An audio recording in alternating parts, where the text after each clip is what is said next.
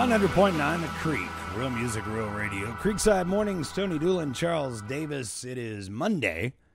It is that time, Charles. So let's go ahead and play this. Let's go. Alex von Keudell, the voice. Go. From Alex von Keudell, the voice. Voice. From Alex von Keudell, the voice. Voice. Voice. Voice. Voice. Voice. Voice. Voice. Voice. Voice. Voice. Voice. Voice. Alex von Keudell. My fighter. I love that part. Did you miss that in Mexico? No. Yeah, sure. Yeah. By the way, he has his own intro, Stepan. I don't know if you noticed that or not. Alex demands his own intro. Demands. Alex von Keudell from the Macon Mayhem. How are you, sir? I'm good. How are you? I'm good. Did you miss me last week? Yeah. How was Mexico? It was rainy. Rainy, The really? entire week. Yeah. I asked him, would he rather take the rain or the bitter cold we had last week? Which one? He said the rain. I took the rain. Oh, really? I took the rain. Yeah. So. Well, did Ashley help you with the Espanol? No, not at all. After 4 years of Spanish, not help. Well, you know. Not helpful. Lo siento. No. Oh, well. No, none.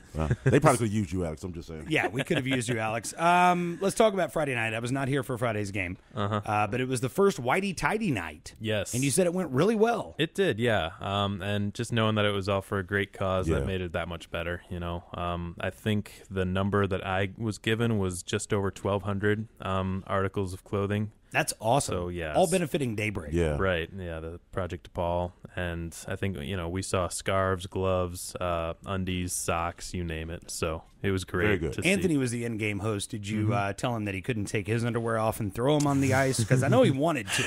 Oh, no. I didn't remind him of that, so. Any opportunity for Anthony to go commando, and he'll take it. He'll do it. That's a true story, Alex. I didn't hear any horror stories about anything with you know, skid marks on them. Or Good, anything like that. good. All right, well, that's Good. way to Please show wouldn't out, go for Macon. that. Way to Yeah. go. Nice job. Yeah. Well, I was here for Saturday night as we took on the Birmingham Bulls. It was a good game. We ended up with, not getting the win, but a really well-played game Saturday night. Yeah, it was. It's just, you know, I think we just kind of got the bad end of the stick a few times on some puck bounces and just weren't getting the breaks. But, you know, again, the team came out to play and really fought hard from start to finish. It's just a matter of time, I think, before we start getting some wins. Let's talk about, before we get into Friday and Saturday's game, let's talk about rosters because there have been some changes. Intma's back in goalie. He was borrowed for a little while. Yes. But we got him back. Also, Divine is off of his injured reserve and was playing Saturday night, which was good to see. Yep. He's wearing that bubble now to protect his face. Okay. Well, I tried to look. All right. I didn't want to look too close to see, you know, what kind of damage was done. I didn't want to be that guy. But I didn't notice anything. Yeah. He took a stick to the face a few weeks ago. Yeah. They did a good job with the surgery. It didn't take too long either for him to recover. That's good. Okay. Yeah. All right. So you know, he's a Renee hockey Hunter player for sure. is.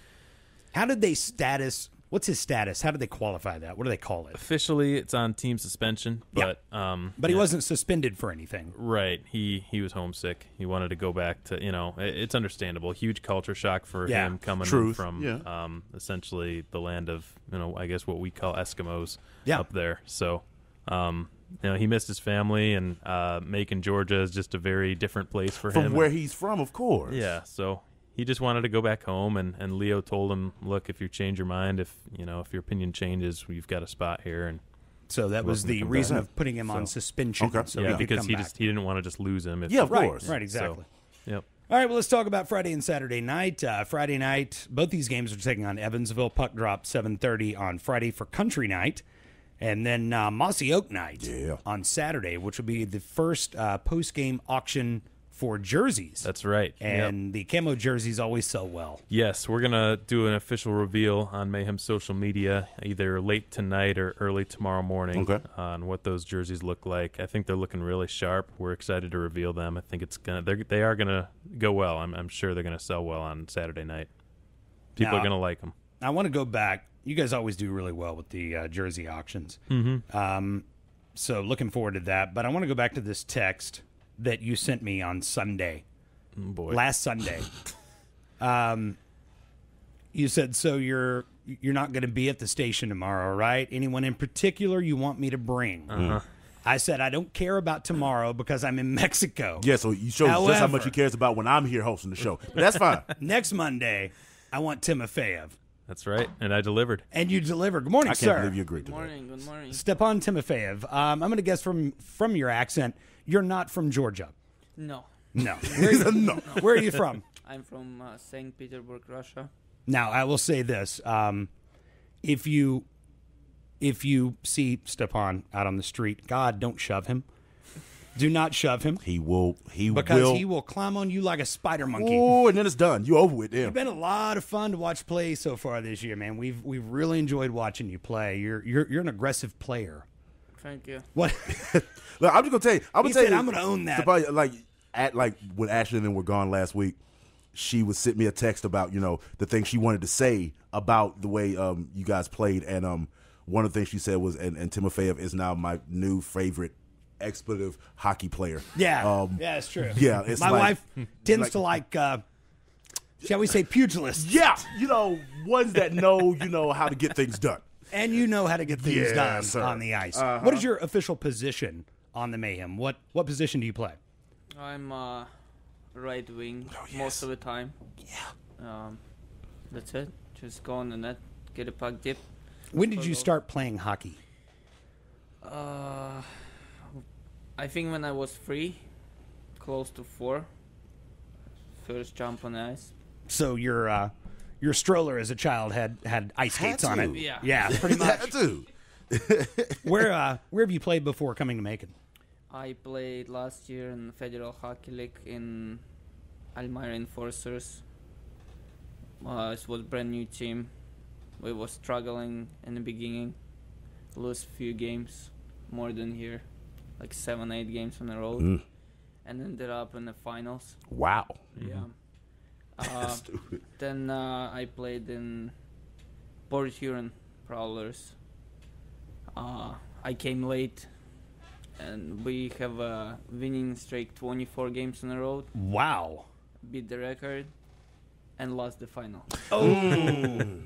I'm going to ding the bell for that anyway. I mean, yeah, the 24 on the road, you ring the bell for that. Anyway. The heartbreaker losing the final. Are you enjoying your time in Macon so far? Yeah, it's warm. It's nice. It is warm. Yes, it is. Look, you ain't lying about that, bro.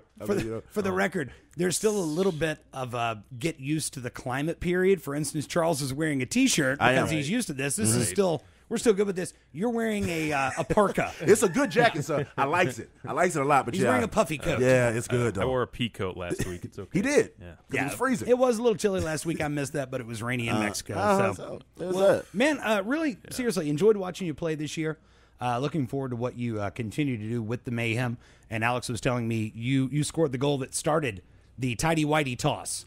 Yeah. That's got to be exciting. I mean, First one. will you Look, I scored a goal. They throw underwear at me. like literally, like how was that when you look up and all of these just underwear are being thrown on the ice? Like That was pretty cool. I didn't know about it. see, okay. So did you think we were going to do that every time you scored? No, I was just... Where are the underwear? Oh no, where's that? Talking to your family back home, it was crazy. I scored a goal and they threw panties at me. It was amazing. What's nuts is Welcome to Macon, is all I'll say. What's nuts is that he got another goal 29 seconds into the second period, so I was thinking, okay, he might get a hat trick, and then if he gets a hat trick, What are we gonna throw now? Hats around we're all the out of house. stuff. Yeah. We threw them all in the first goal. We got nothing I got here. nothing now, man. So I do want to ask this because there is a discrepancy. On the roster, your last name is spelled Timofeev. On your jersey, it's Timofeev. Did the Y just not fit? Did they misspell it? What happened?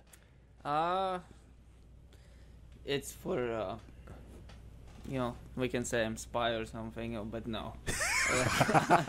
It's just spelling.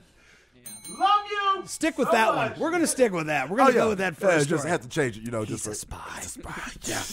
Actually, it probably makes it a little easier for the fans to pronounce without that Y in there. Just a bit, I guess. Throw that in there. Well, Stepan, good to meet you, Yeah, and man. good luck on the rest of the season. Yes, and I'm sure you'll be back at some point for another one of these interviews.